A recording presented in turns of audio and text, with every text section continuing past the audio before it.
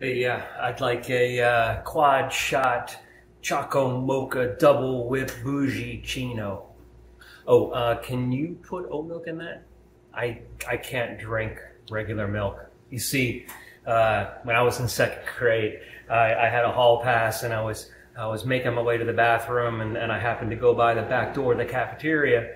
And what do I see but a crate of chocolate milks? So I do what any 14-year-old kid's going to do, and I grab that crate and I go and hustle my way to the bathroom. I'm in there and I'm down in those single-serving helpings of heaven, and I'm putting them in the trash, but I don't want to leave any to waste, so I just downed all 96.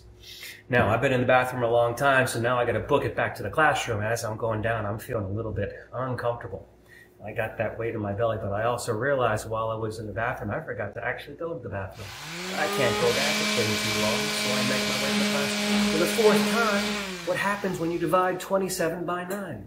So I open up to say 4, and as I do, this fire hose of chocolatey vomit comes shooting out of my mouth into the back of Carly Sue's head, all over my desk, all over me.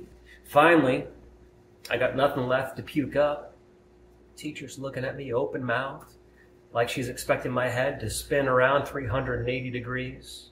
Well, I'm in my backyard being hosed off by my father, and I get the time to assess my life and all the choices that led to that situation. Now look, the struggle is real. Every day I get the craving for the dairy, and you know what? I fight that craving because the lesson that I learned was worth all the pain. And now I'm a better person for the experience. That trauma helped me grow as an individual.